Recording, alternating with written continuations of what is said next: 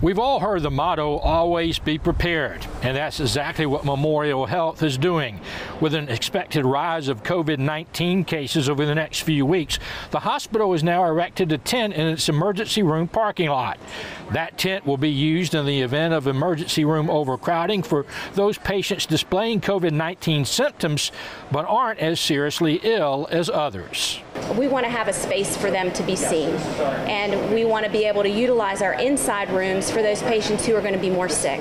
There'll be a nurse screening them at the very entrance to ensure that those patients are appropriate to be seen in this space. This will be our cohort of the lower acuity patients that will be seen in tent, trying to prevent patients that potentially have COVID that are lower acuity from coming into the hospital and exposing others, because we believe that might be 80% of the COVID population.